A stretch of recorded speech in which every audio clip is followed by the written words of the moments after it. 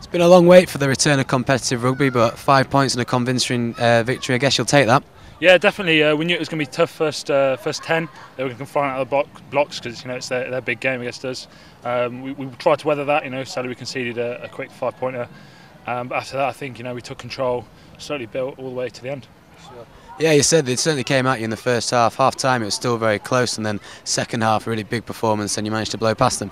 Yeah, we know every team's going to come flying at us. We're the big dogs in the league, and they're going to want to come and have a go. So I think we've got to expect that every game for the next 29 games, and just build through the game and blow them out towards the end. Nice start, a nice way to build momentum ahead of a long season. You'll be looking forward to playing Hull Ionians this weekend then. Yeah, up to Hull. It's not a team I know well, and I think a bit unknown to most of the boys. So we'll go up there. We'll do plenty of practice this week and put the wrongs right from this week and see what we can do.